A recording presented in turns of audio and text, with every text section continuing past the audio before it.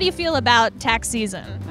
Not looking forward to it. It's not my favorite time of year. I just graduated college and I'm doing my taxes for the first time. Well, I recently graduated about 2 years ago, and it's kind of like my second time doing my taxes, so sometimes I feel like I don't know what I'm doing. Avoiding mistakes when filing your taxes isn't just about dodging an unpleasant encounter with the IRS. It's also about maximizing your hard-earned money.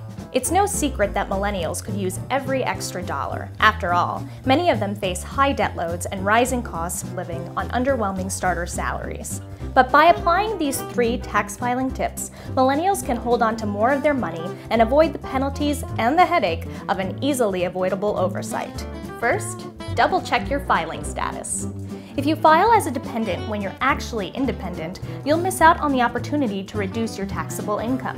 For tax year 2015, the personal exemption amount is $4,000. Don't miss out by checking the wrong box on your return. Second, deduct your student loan interest. Do you have student loans at all? Yes, a lot. Do you know that you can deduct some of your interest? I did not know that. I didn't know that. And finally, make sure you get your health coverage. Under the new healthcare law, individuals who go without health insurance will have to pay a penalty when they file their returns. To avoid future penalties and protect your finances in case of a medical emergency, research your health coverage options and get enrolled. To learn more about best practices when filing your taxes, head on over to GoBankingRates.com. For Go Banking Rates, I'm Stephanie O'Connell.